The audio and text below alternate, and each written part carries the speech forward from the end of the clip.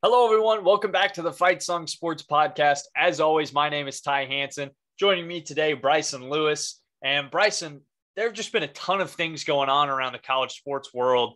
So much so that we've just kind of felt the need that, we're going to cover it all and just kind of bounce around and hit the highlights of everything that has happened from, all levels at all sports. It's just been super busy and we just wanted to touch all of it as much as we could.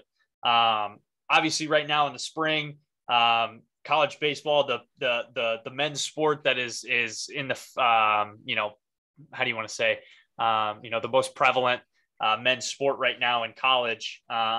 It's been a crazy year for college baseball right now. We've seen Tennessee kind of take the reins as that number one team. And they had a ton of drama in the past week.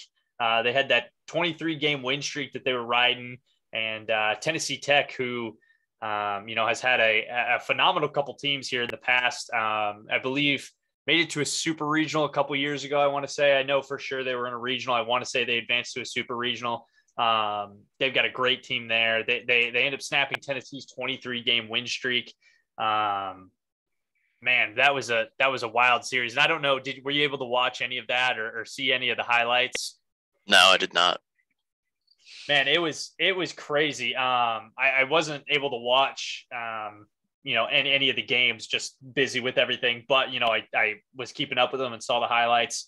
That Tennessee Tech team ends up beating them. And then they head into the Alabama series at home, which was just crazy. Alabama ends up beating Tennessee to give them their first SEC loss. I believe they were 12-0 and had beat some really good teams. I believe I know they swept Vanderbilt and Missouri, and then I think South Carolina, and then obviously one more in there I'm forgetting. But obviously it's the SEC baseball. You're playing good teams every weekend. They ended up winning that series, but Tony Vitello, head coach for Tennessee, gets into it with the umpires. It was just kind of a weird situation. One of Alabama's hitters hit a line drive back up the middle and hit the Tennessee pitcher. And from what I heard, the Alabama dugout was kind of, saying some things about the pitcher kind of as he was on the ground.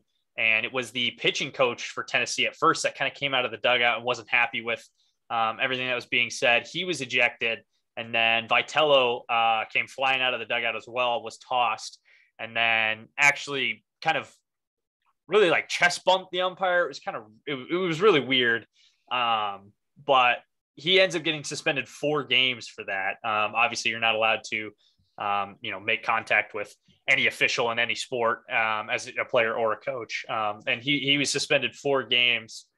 So he'll be missing some time. And then separate from that, Tennessee went ahead and filed a report to the SEC about the performance of the umpires during the weekend. The umpire who I believe it was in the first game of the series behind home plate, Jeff Messias, I'm assuming is how you say his name, who is umpired in professional baseball. He was behind the plate for that first game of that series. He missed 57 ball strike calls in a single game, 57. Which is an absurd amount. Obviously, you're going to miss calls, and obviously, like with you hear about robot umpires and the little strike zone they put on TV and everything isn't really the strike zone. Catchers frame on purpose, and if you miss spots, you're not going to get the calls. So every umpire is going to kind of miss ball and strike calls. But 57 in one game is insane. I don't blame Tennessee for filing a report. I don't know what that even entails. I don't know what they're looking for. I don't believe that the game was played under protest by any means. I don't know how you play a game under protest for umpire performance, but it was just a wild series. And I mean, like it was just one thing after another. They had that win streak. They lost it, had that undefeated SEC record. Lost that obviously. And then, your head coach gets suspended for 4 games for getting into it with an umpire. And then you end up filing a report for a separate umpire. And this Tennessee team, the way they play is electric. But they play like super wild. Have you watched any of their games? I know they played Oklahoma earlier in the year. and kind of just put a thrashing on them. Yeah, I've seen a couple highlights here and there, and obviously they hammered OU early in the down in Arlington, I believe, but nothing outside of that really. Yeah, I mean, this team is like, they're kind of catching a lot of flack, mainly from kind of the older crowd of college baseball, but they kind of run their mouths in a good way because they back it up. They're not afraid to let you know that they mean business and they're going to beat the hell out of you, and they go and do that. But I mean, you get these situations where teams don't like Tennessee, and they're out to beat you, and not that that's necessarily a bad thing. They put the target on their back and they've accepted that role. But we've seen them kind of get into it with some teams and get pretty feisty. And, they're led by obviously Coach Tony Vitello, who, you saw last year. Obviously, he was a former assistant at Arkansas under Dave Van Horn, now a SEC rival against him, kind of got into it last year. And even this year, Van Horn has said some things about how, Tony Vitello has kind of gone off the rails a little bit. And that's how he motivates his team, is just, from literally kind of just being crazy. And it just kind of pushes them to, take that attitude into the game and into their performance. But it's a fun team to watch. And we'll see if they're able to like keep composure late in the season. I think they're 33-3 right now, I want to say. I believe it's one of the best starts to a college baseball season in history. I know there's like a couple of like 40-0s, I think, that have the record for best, but they were up there for definitely for one of the best. So, yeah, I mean, teams like that and figures like that, like Tony Vitello is, it really makes sports. It's kind of what sports is all about. You get villains, people are rooting against you. I mean, you see the playing games last week in the NBA, and Trae Young, the Cavs fans are chanting F Trae Young. The New York Knicks fans were doing it last season. And I mean, sports just need villains, and it makes it so much more fun to watch, so much more intriguing, because you just never know what's going to happen, especially when an umpire misses 57 ball strike calls in one game. I mean, it feels like you just got to be trying. You got to be trying to perform that poorly. I don't know. It's incredible. Yeah, and when you get kind of I don't want to say hothead, but that's kind of what he is with an umpire that bad. It can get ugly pretty quick, and it did, and just everything kind of boiled together and for the whole series. But we'll continue to move on, and we're going to stay in college baseball. And there's one team that I want to talk about who have kind of blown me away in a different way than most teams usually do. We're going to talk about the Division II team, Benedict College, I believe out of South Carolina. The way that they play baseball is incredible. And to be honest, I've never heard of this school until this year, and just kind of, thumbing through stats, just kind of noticed this. And I've kind of followed them through probably the last 20, 25 games or so, just kind of when they caught my eye. So they're 5-34 as a team. They're not great. But they have 232 stolen bases in 38 games. The next highest is 147 stolen bases in 44 games. So they're almost 100 stolen bases ahead of second place. And they've done it in 6 less games. So Braden O'Connor is the leading stolen base, or the stolen base leader, whatever you want to say, for this team. He has 79 stolen bases in 35 games. So he's averaging like over 2 stolen bases a game, and he's hitting like 4 something. His stats are crazy. They've got another guy on the team, Jamel Mitchell Jr., 51 stolen bases in 38 games. That's, what is that? 130 stolen bases between 2 guys. They've still got 9 games to go. And the NCAA record for stolen bases in a season is 96, and they did it in 49 games. So if Braden O'Connor, he needs, 17 stolen bases in the next 9 games, which at the rate he's averaging, he's going to get it. And that will be in 5 less games, which I guess I'm not sure how their conference tournament works if every team makes it. But if every team makes it, they're going to have a couple more games there. It's just crazy what they do. And it's not the first time they've ever done it. They're plastered all over the NCAA record books for Division II. with stolen base records. They set the team season stolen base record in 2013 with 334 stolen bases in a single season. Their coach, I know, has been there for a while. It's definitely a different way to play baseball, especially now in an era where it's, just a lot of home run hitting and we don't see a lot of stolen bases anymore, not only at the college level, but at the professional level as well. To see a team play like this, I think is incredible. And they don't even get thrown out that much either. I mean, their caught stealing numbers aren't ridiculous.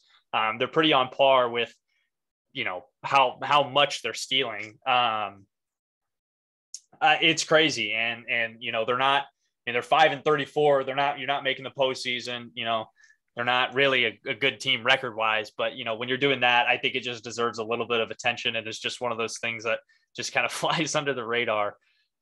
Yeah, absolutely deserves attention. And I mean, anytime you've got two guys that have stolen 79 and 51 bases, I mean, those are two players on your team that alone are stealing more bases than full teams combined. I mean, even at the Division I level, like in a lot of teams that are much better than them.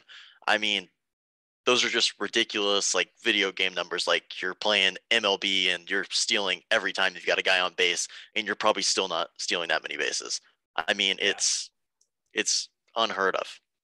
I mean, yeah, Braden O'Connor has 79 stolen bases in 35 games. So that's over 2 a game.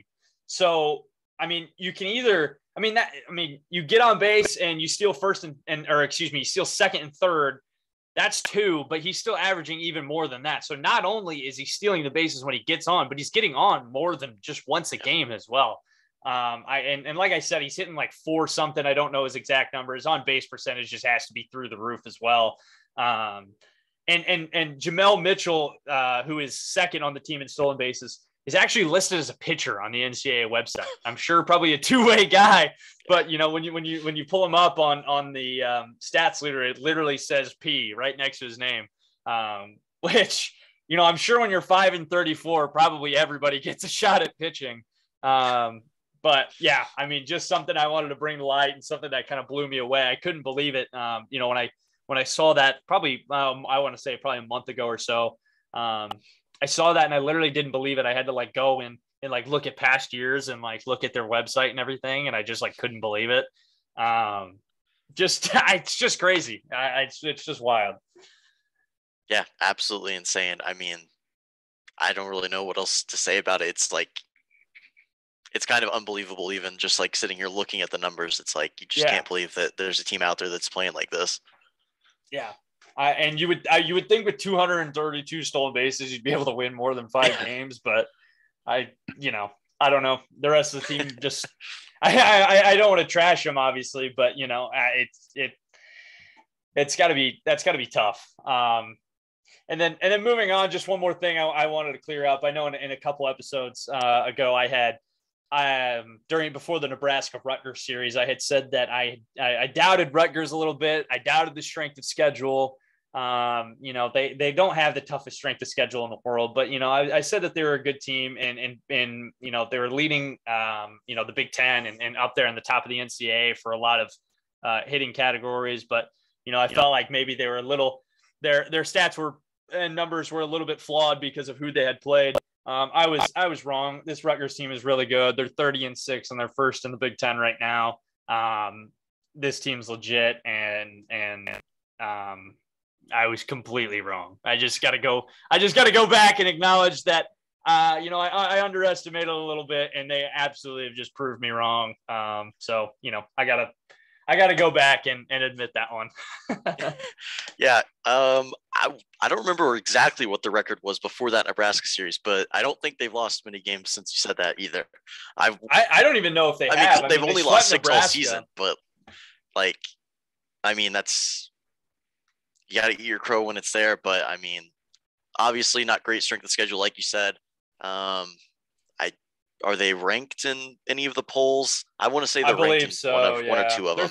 They're 31-6 now. 31-6. And they've won 16 straight, so they're hot. Haven't lost at home either. I saw a thing on Twitter too, which it's granted it's Rutgers baseball and you play in New Jersey, but their scoreboard is on like a trailer and they like roll it out into left field. Like it's not even like in the ground. And this team's 31-6 and they've won 16 straight games and play in the Big Ten. I mean, how are you in the Big Ten and you don't even have a scoreboard at your field? But yeah, they're really good. They actually just played tonight and beat Iona 19-1. Also, a little side note, shout out to Iona. They had the nation's longest losing streak. It was something like 27 or 30 something games.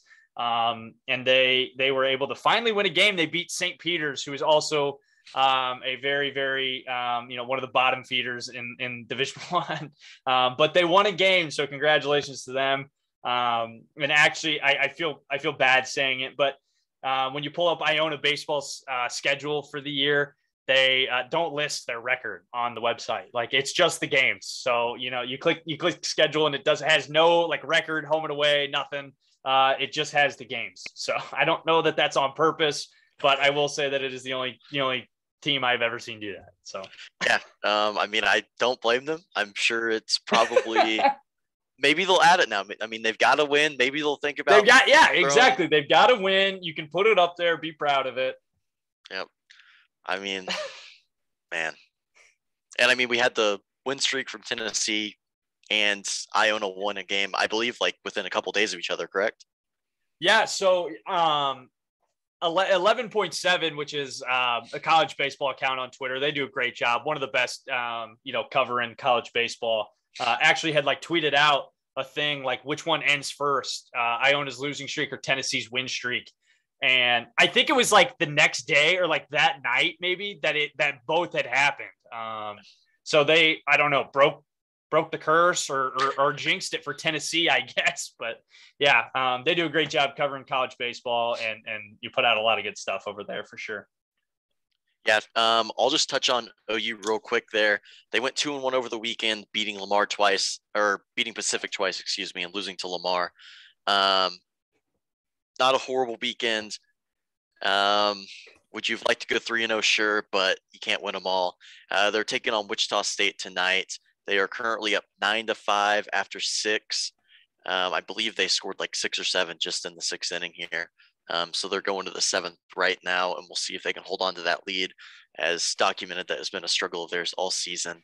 And Wichita State is usually pretty solid in baseball, so you can't underestimate them. Yeah, Wichita, a powerhouse program in the Midwest. I've kind of fallen into some mediocrity in the past decade or so.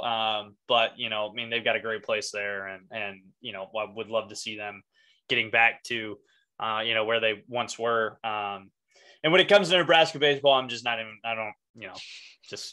it's at that point now where we don't even need to go there. So yeah, we'll go ahead and transition over to a little bit of softball now.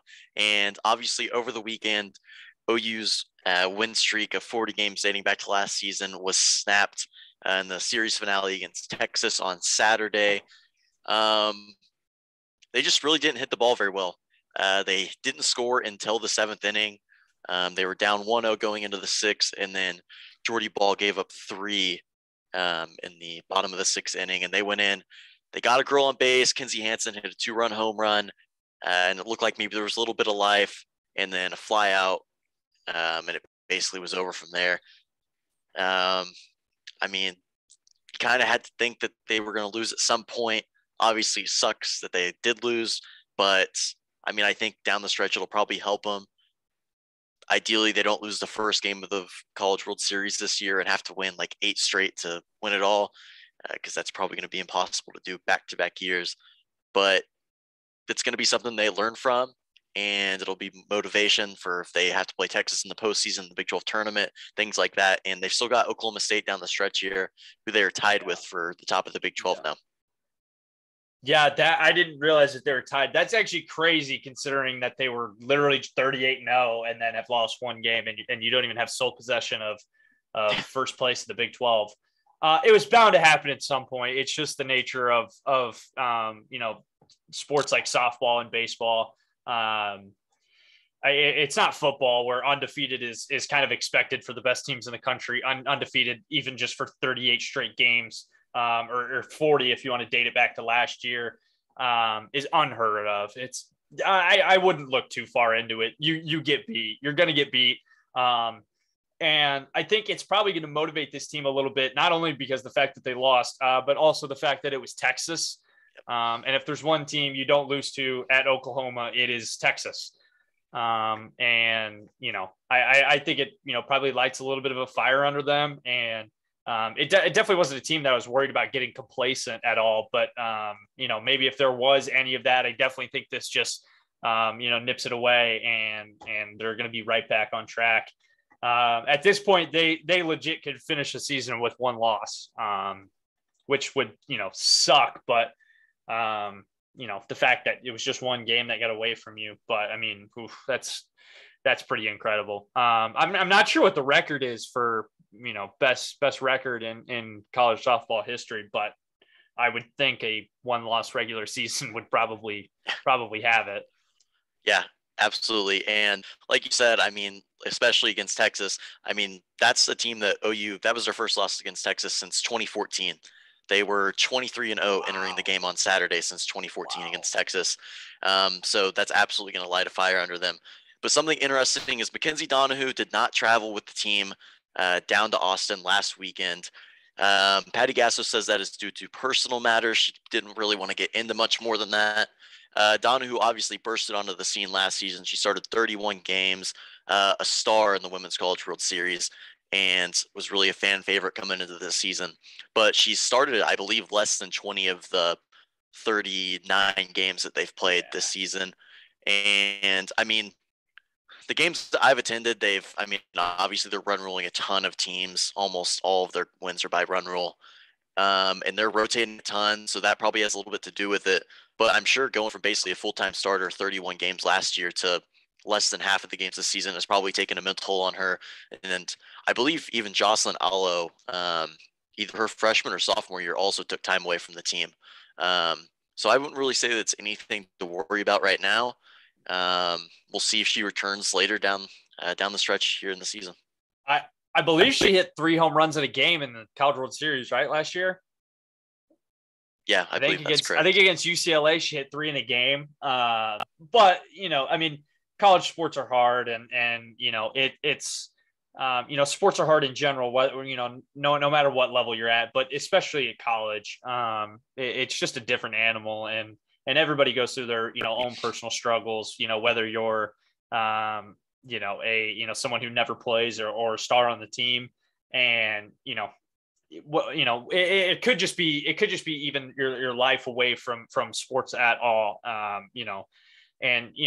don't know. And I know you don't know or have any insight into that. And not that it really matters. But, as you mentioned, it also has to be hard going from pretty much a full-time starter and one of the key players on the team to starting to split time a little bit. But, that's kind of the nature of when you play at a program like Oklahoma for softball is, the freshmen coming in are pretty much as good as everybody else on the team right away. And there's always competition there. But, as I mentioned, it doesn't have to be, with softball or anything. I mean, it could be, just the rest of your life that you're having, some battles with and, when, taking the time to deal with that means that you're not able to dedicate, yourself 100% to the softball team. And we've seen it in not just softball, but we've seen it in football and basketball and baseball. And we've seen it at all levels, whether that be, Division I, Division II, or even, professional. It's just part of life. And I think, one of the fortunate things about, sports in 2022 is that it's getting more awareness and it's becoming more, I don't want to say acceptable because it was never wrong, but, I want, 10 years ago, if this happened, it would be a little kind of frowned upon, kind of a suck it up and get out there, you get paid to be here. Look at the facilities you have, you're on a winning team, how could you not be happy? And that's not necessarily how it is all the time. But, it happens to everybody. And I think it's definitely just becoming more, of a, I hate, acceptable is the word coming to my mind, but not that it was ever, frowned upon, but it's just becoming more prevalent in a good way, and just getting some more awareness. So, Yeah, absolutely. I completely agree. And I mean, like you said, I mean, it's taking an over in every sport. It seems like there's somebody that's stepping away. I mean, we even saw Simone Biles from the Olympics, who was yeah, the best yeah, gymnast in the world, and she withdrew. Um, so obviously, hope Donahue comes out from whatever she's struggling with at the moment, and hope to absolutely. see her make a good return to the team. But we're going to kind of flip over to college football now, and kind of an interesting week in the transfer portal. Um, First, Amarius Mims goes into the portal, and Florida State reporters, as they have kind of become known to do over the last couple of years, kind of jumped the gun on throwing something out there. Like a couple of years ago, they said Bob Stoops was going to be their next head coach.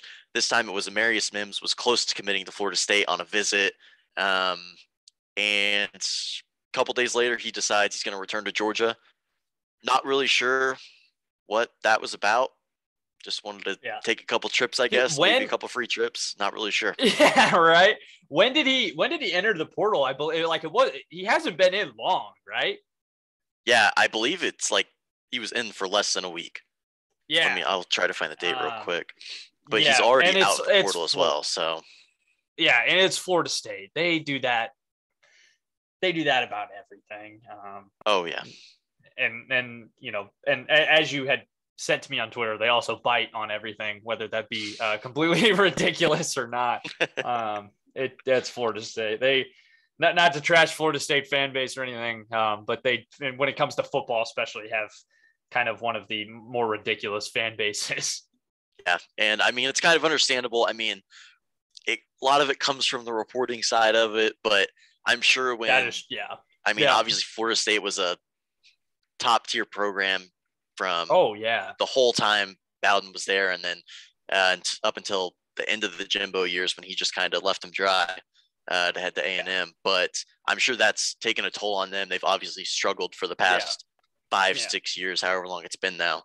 But I mean, it would have been a huge get, and he decides to go back to Georgia. I mean, maybe something will come out about why he wanted to enter the portal. I mean, he was a starter last year, I believe. So, and I mean, national championship team, I don't really know. Yeah. But that's kind of the nature of the game right now.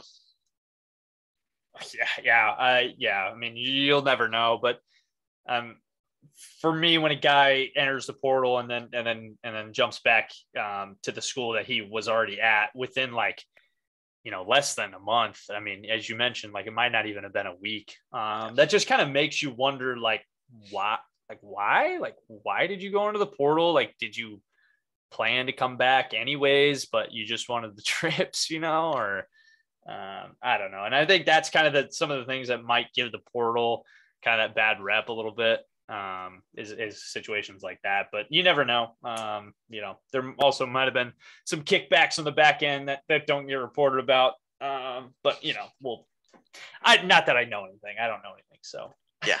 But Sevyn Banks transfers to LSU from Ohio State, former starting corner for the Buckeyes, I believe his sophomore and junior year. And then this last year, I believe he was a true senior. Kind of dealt with some injuries, down the stretch. Didn't play the last 3 games. And maybe just a guy that sees the writing on the wall, sees a team at LSU, had a down year last year, needs some help. And sees a chance from the start down there, make an impact. Yeah, I mean, brand new situation down there. Obviously, moving on from Coach O and to Brian Kelly, who has had some mixed reviews so far. But obviously, LSU is a powerhouse not only in the SEC but across college football for a lot. I mean, dominated the 2000s and the 2010s and even in 2000, what was it, 19 with Burrow, and that, obviously not just Burrow, that whole team was loaded, and just kind of hitting the reset button there, moving on for Coach O. You got Coach Kelly, and just looking for a fresh start, Yeah, absolutely. He'll have one more season, I believe. This will be his COVID season, I assume. He's played 4 years at Ohio State. So we'll see if he can make an impact for LSU. Next up, we had Ajayi Hall transferring from Alabama to Texas. I don't know. I mean, he's a guy with tons of talent, but also lots of red flags. I believe he tweeted out during the season that he was leaving the Alabama program and then decided he was coming back, and even subtweeted Nick Saban during the year about not being able to play.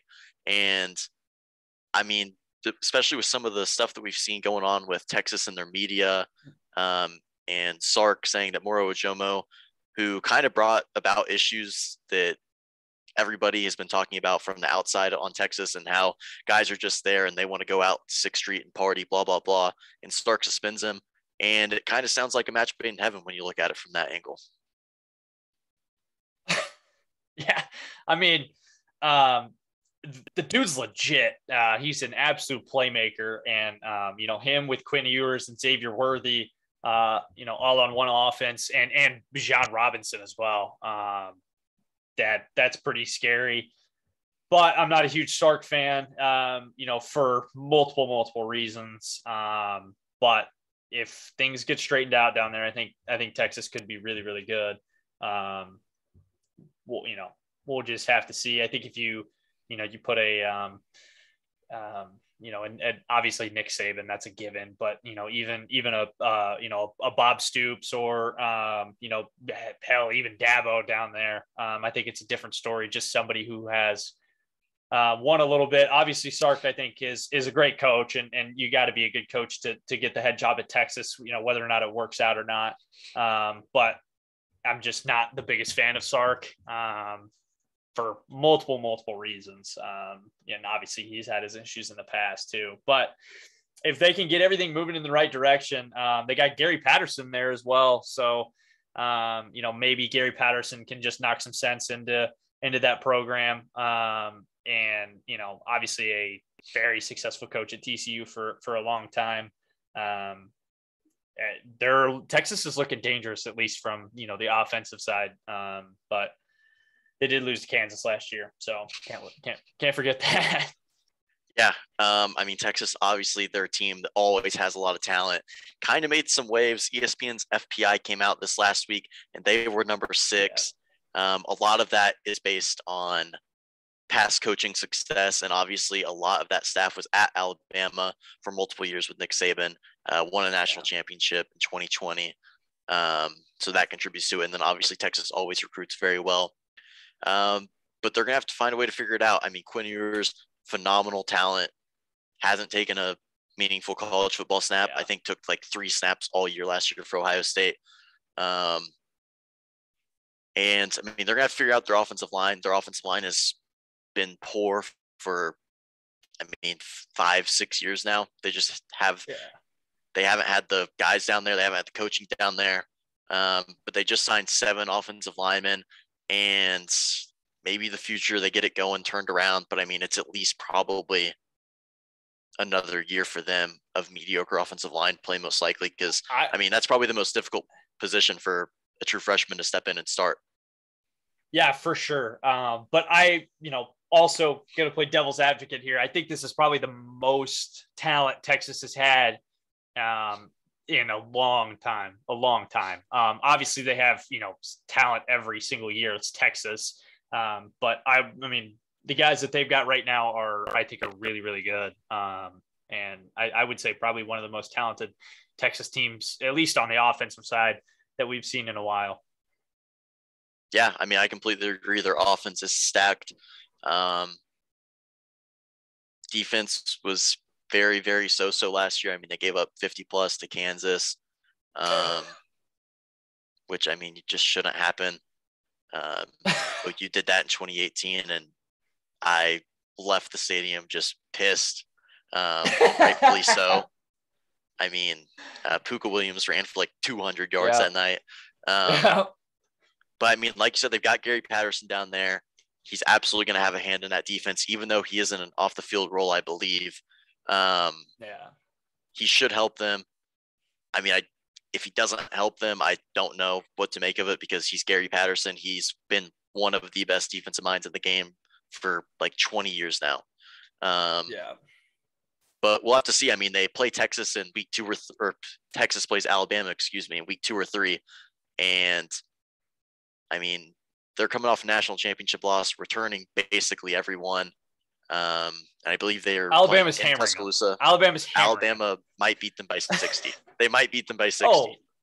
Oh, 100, yeah, 100%. Especially considering Nick Saban lost 2 games to assistants last season, one being Jimbo Fisher, one being Kirby Smart in the national championship game. And those were the first 2 occurrences of that ever. Yeah. He's probably going to be coming out looking to make a point, and I'm sure his team will be ready, as they always are. Kind of switching over to Alabama there as well. They had their spring game last weekend.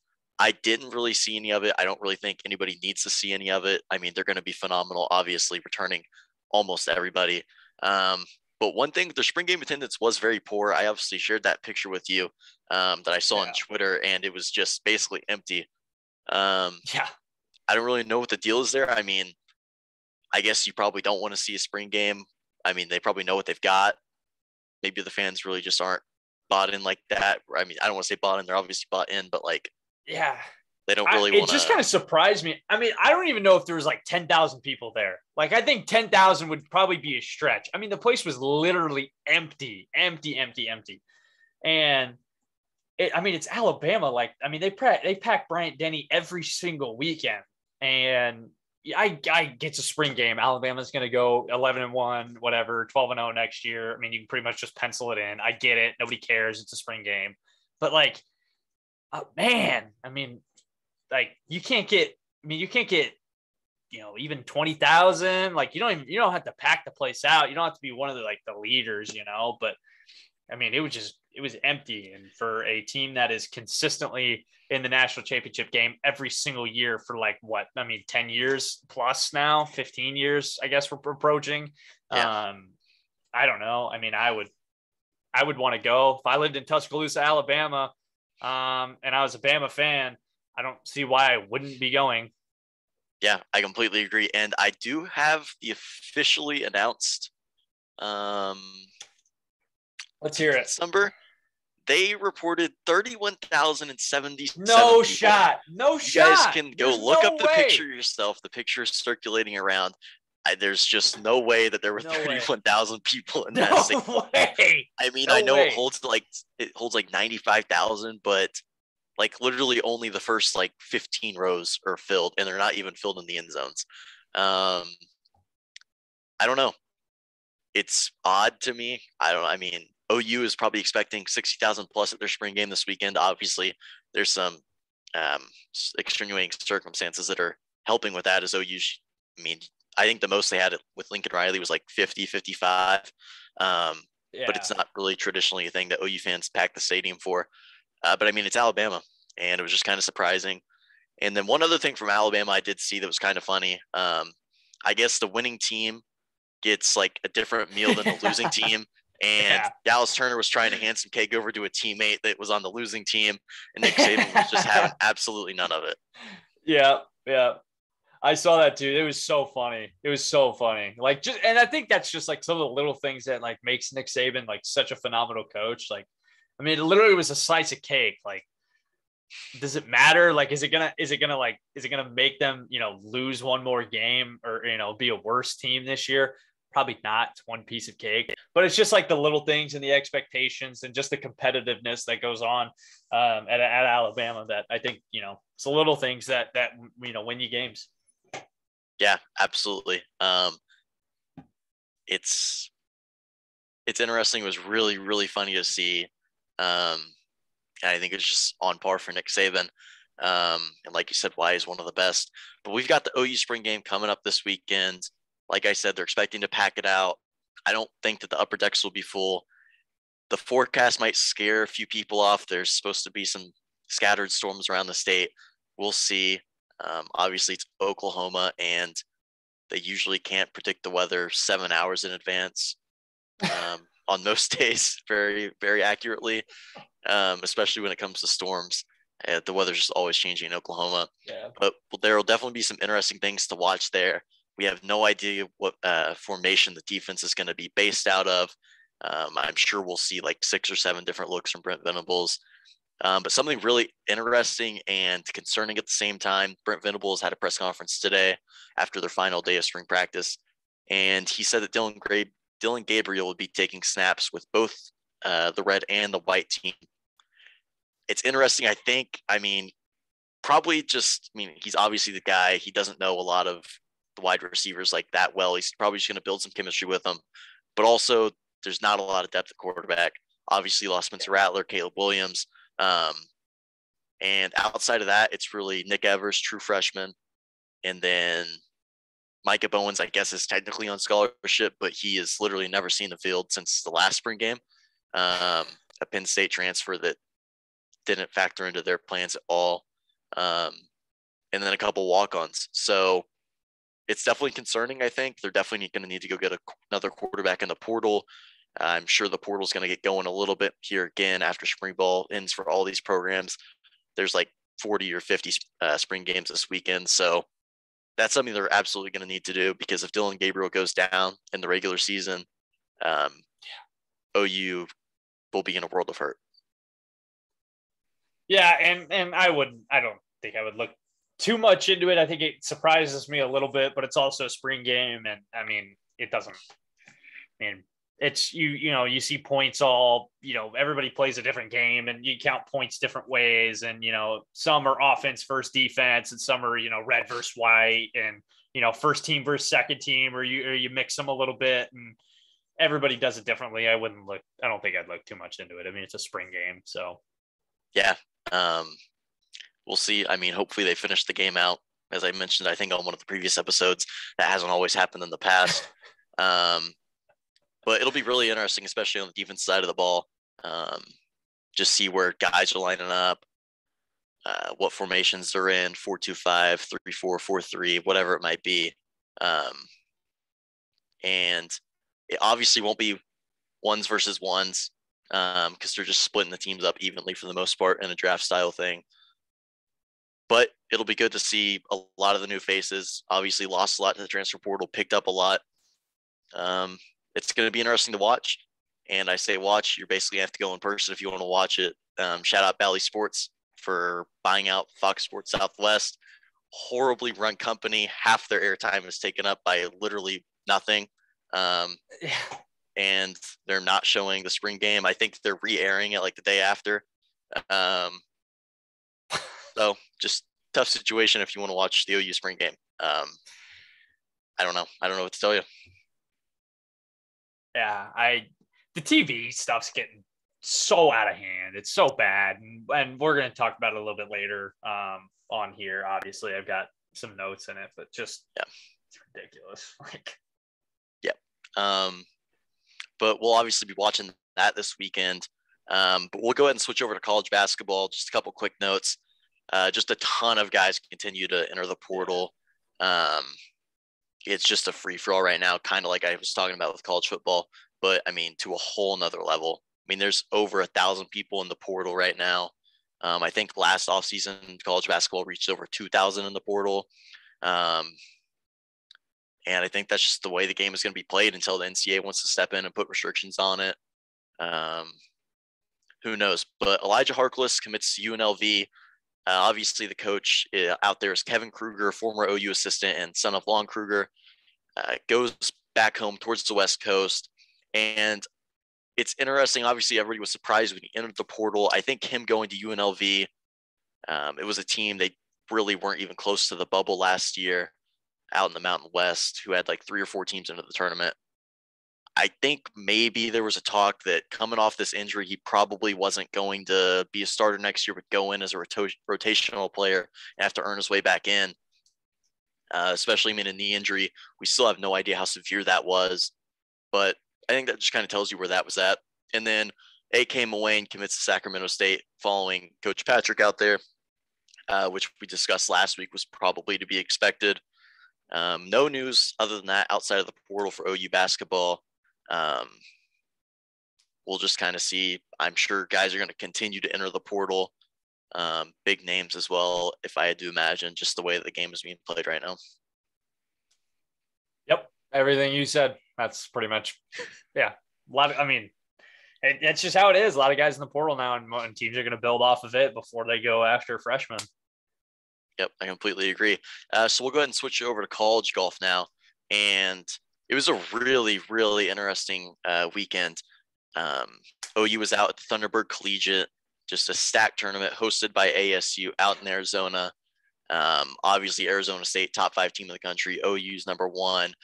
Out there, I believe Oklahoma State was also out there. Texas Tech was out there. Yeah. North Carolina was out there. All those are top 10 teams. So just a phenomenal tournament out there.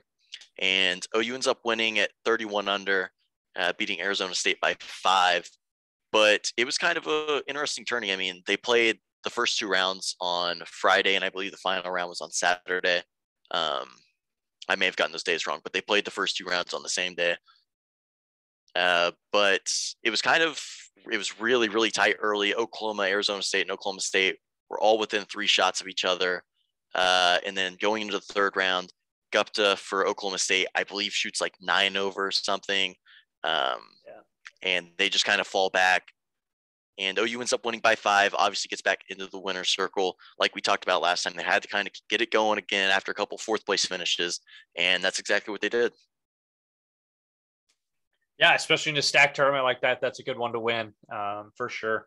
And I mean, that lineup that was in that tournament is going to be the lineup you see in the national championship for the most part. I mean, those are the best teams in the country. Yeah, absolutely. And like we were just talking about in the college football segment with the TV stuff, yeah, I texted you and I sent you a screenshot of the leaderboard, and obviously on GolfStat, they've got the rankings of the teams right there next to the team names. And you see like 1, 5, 7, 4, 2. And I was like, how is this not televised? And like I go on Golf Channel, not televised. And the RBC Heritage was on CBS at this point because it was in the afternoon. And I'm just like, this is, all these guys are going to play at the next level, whether that's on the PGA or the Korn Ferry Tour. I mean, this is kind of the future, and it's literally the top 5 teams in the country. Yeah, and I was kind of blown away, and I know, and my thought was kind of like, oh, okay, like Golf Channel's not showing it, and then I was like, wait, I guess I can't go to like OU's website or Arizona State's website to watch it. Like, football and basketball and softball and baseball, all you got to do is just go to the website, OU baseball, whatever, and then you click on the little camera and then you're watching it, or, it's that way with some smaller levels. You might have to pay for ESPN Plus or something. And there's hundreds and hundreds and hundreds of games on ESPN Plus to watch. But, obviously golf is not the easiest sport in the world to televise. You can't just set up one camera behind home plate like you can for, baseball and softball. You can set up one camera on like 18 and you get to watch like, one group putt at a time. It's a difficult sport to televise. But with that being said, I saw that lineup, and, not only with the lineup, but especially with how close it was late, and was like, dude, I want to watch, and I can't even watch. I mean, these are the best players in college golf right now, and I can't watch. And this is like fresh off of the Masters, the week after the Masters, right? Everybody's golf interest is peaked right after the Masters. This is a perfect time to show college golf because you got, the people who don't keep up with it, are reinvested again because, you're coming off that Masters high. It's the best tournament in the world, and people are, back into the golf season. And, the fact that it wasn't even televised, I couldn't even watch it was like, dang, I was really frustrated. And, Iowa hosted the Hawkeye Invitational again this weekend at Finkbine up there in Iowa City. And, Kansas and Iowa kind of ran away with it. I believe they're the only 2 teams that were under par. And I think Iowa won by like 1 shot or 2 shots. And it just kind of goes back to, I was looking at the leaderboard and I was like, man, I want to watch this, and I can't watch it. I understand it's difficult to televise and promote golf, because you do have to kind of put it on like more of a national scale, than you can just kind of on the website. But I mean, you're watching the best of the best play, and you can't watch. I mean, I know it's not comparable to football or to basketball, but I mean, imagine, number one and number two and number three and number four and number five all playing and you can't watch. Like, I think it's just kind of ridiculous. Like, I mean, at the beginning of the season who all is going to be there, what teams are going to be there. Like, how do you not have that set up? I don't know. But yeah, I completely agree. I mean, I was even looking, like, I figured maybe ASU was hosting it. Maybe there'd be something on their website, like, oh, you can watch it here. And I mean, the only thing I could find was some sketchy YouTube link. And he was like, oh, click the link in the description to watch this tournament. And it was like, yeah, I'm just not going to be doing that. I mean, it's just a bunch of red flags there. It's just kind of crazy. I mean, it's like 5 or 6 all top 7, 8 teams in the country. And I mean, maybe it's a budgeting issue with the schools. I mean, golf is probably not making any revenue at most schools, and the athletic department just won't spend the money to set something up. I don't know. But we've got to find a way to get more of the smaller sports out there. And I say smaller, like, I mean, college golf is big. I mean, it's televised when it's in the postseason. Obviously, college baseball, when MLB was struggling to come to an agreement to start their season, everybody was pushing to get more games televised there. And then you've got the MLB Network blackouts when I was trying to watch OU that first opening weekend. And it's just something that I think all sports need to be better at outside of like football and basketball, which are obviously already widely televised. Yeah, it's frustrating. I mean, people watch basketball and football, and as you should. I mean, when it's fall, I mean, watch football. When March Madness is on, watch basketball. But I mean, when all those sports are away, I mean, like in the football, like in the fall, you've got football, and in the spring, you've got basketball. And then in the winter, you have basketball. And then in the spring, you've got, baseball and golf and softball, and it just doesn't get the attention. And then, it's not like they're competing against anything. It's not like people are watching football instead. I mean, you've got the spring games, but as you mentioned earlier, OU's not even televised. It's not like you're watching that instead. Like, you've got nothing else to watch. Like the NBA playoffs, you want to watch a play-in game? Okay. I mean, I guess, whatever. Like, I don't know. I mean, like, it's just, you can watch like Division I, the SEC baseball, but like that's it. I mean, that's all that gets shown on ESPN. If you buy ESPN Plus, excuse me. I mean, it's just not. It just doesn't get the attention. Like, I mean, you're watching the best of the best play, and you got to pay a monthly subscription for it. I mean, if you had like Alabama versus Georgia in a regular season SEC matchup in football, and you had to pay ESPN Plus for it, like, people would be pissed and it would get changed like that. But because it's baseball and it's not, the revenue generating sport, like I get that. I get money talks, but it's like, maybe if you also have to spend money to make money. And if you promoted it and put it out there and televised it and got people to the games, like, maybe you would probably end up making money. But I guess that's just too ridiculous to, and not just baseball, golf too. I mean, like, whatever. Yeah, I mean, I completely agree, but I will say, don't knock the playing games, man. Shout out Paul George, shout out Kawhi Leonard. They don't play much all season. They're in the playing game. Shout out to them for losing the playing game. Paul George obviously out. Kawhi didn't play. Help our Oklahoma City Thunder lock up a second lottery pick. Yep. So shout out to them, but we'll keep it on college golf for just a second. The conference tournaments are getting underway for a lot of these teams. I know some of the smaller conferences have already gotten underway over the beginning of this week. OU women, I believe, start on Thursday, I believe. And then OU's men, the Big 12 tournament, starts next Monday in Trinity, Texas at Whispering Pines, I believe. So that'll be something to watch. Obviously, OU, Texas, OSU, Texas Tech. It'll be really, really interesting tournament to watch. And I'm not sure if it's televised or not. I would hope that it is. I mean, it's the Big 12 tournament, but you never know. No, you don't ever know. So, I mean, speaking of what to watch this weekend, fortunately, if you can, no, I know ESPN does actually.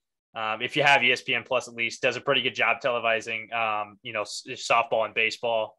If you pay the monthly subscription to watch. But Arkansas and Florida play this weekend in softball. Arkansas being ranked 6th and Florida 10. So you got a top 10 matchup in the SEC right there in softball. That's going to be a must watch series there for sure. Basically just those teams fighting for second place at this point. Absolutely. I mean, obviously Arkansas I don't want to say new, but I mean, obviously SEC is usually Alabama, Florida. Those are two teams that are almost annually in the Women's College World Series. And then Auburn has had a few good years over the last decade or so. But I mean, I got to think that'll probably be on the SEC network if it's not on one of the main ESPN channels. And that's absolutely going to be a series to watch. That's two teams that have a really good chance to make it to the Women's College World Series in Oklahoma City. Yeah, those are two teams that we have a good shot at seeing in Oklahoma City for sure. And then outside of that, you obviously have the spring games. As you mentioned, there's like 40 or 50 something this weekend. Most teams, I think, get it done this weekend. OU, USC, Oregon, Texas, as we all have listed here. Some of the powerhouse programs there, getting theirs out of the way. I believe I don't know if there's anybody after this weekend. Like, I think this weekend's pretty much like the last weekend. I think this is schools that get it before, but yeah, I think this is the last major weekend. I'm sure there's probably one or two stragglers out there. Yeah. But this is definitely the big weekend for the rest of the major programs. Obviously, like I said, you're going to have a tough time finding the OU game anywhere. If you're interested, maybe check out Twitch. I know there's been a guy over the last few years. OU always has one pay-per-view game. They make like $30 million off of, or whatever the number is. And he's always streamed it on Twitch. So maybe he'll be out there saving the day again. Other than that, you're going to have to pay Sooner Sports TV to be able to watch it live. I think USC is going to be on one of the ESPN networks. Oregon, I think, is Pac-12 network, and Texas is Longhorn network if you have that. But I mean, those are all really intriguing spring games. Obviously, Texas, Quinn Ewers coming in, Oregon, new coaching staff, USC, Lincoln Riley, Caleb Williams out there, OU, entire new coaching staff. So kind of a big weekend for those programs. A lot of new faces. Yep, absolutely. And then also this weekend, we've got number 3, Oklahoma State taking on number 21, TCU in Big 12 baseball. Obviously, two very, very good baseball programs there. And they're certainly going to put together a must-watch series for us. Yeah, man, that's Big 12 baseball. You get, hell, we say it every week. It's one of the best in the country, and every week you get some A+ matchups, and it's another top 25 conference series, and it could go either way. Both teams are loaded, really good. I mean, TCU obviously a College World Series staple, never been able to get it done. Oklahoma State as well, for the last 50 years. I believe the series is at Oklahoma State. I could be wrong, but I'm pretty sure it's at O'Brate. Their brand new stadium there, just the second year they've had that open, and it's just gorgeous. If you've never been there, it's probably the best stadium in the country. And if you've never been, it's worth the trip. It's worth the trip for sure. Whether you're an Oklahoma State fan or not. I've been to a couple games there, and it's just, it's like a minor league park. It's incredible. Yeah, it's absolutely beautiful. I've never been there for a game, but obviously been up there a few times, Bedlam, visiting friends, whatever it might be. And it's an incredible facility. It looks like it's an SEC baseball facility, to be honest. And that's something where OU is lacking in the baseball department. But yeah, I mean, it's going to be an incredible series to watch. Two very talented teams going at it. And Oklahoma State, I believe, is playing ORU right now, and they are going into extra innings right now. Are they? Oklahoma State was down, I want to say 2 or 3 runs earlier in the game. It's 9-9 now. They're going in the extra innings. 9-9. Yeah, but I mean, a little in-state rivalry there. Obviously, OU played ORU earlier in the season, and it's a solid program out there. Yeah. No. Yeah. Oral Roberts is no slouch. UConn hung 28 in baseball. They hung 28 on UMass. 28 to 11 for UConn. I just pulled up ESPN and saw that. That's incredible. Yeah, that's crazy. So those are some series, football, softball, baseball, you guys are going to have to check out. Just wanted to, pick a few and ones that we'll have to watch and see what happens there. Some ranked matchups and obviously some new faces in football. Have to see how those shake out in the spring games. So that's all we got for you guys this week. As always, we say it every week. We appreciate you guys so much for listening. Check out our social medias, just at Fight Song Sports, Twitter and Instagram. And then, obviously we post our episodes to SoundCloud and YouTube both. You can check it out on both places.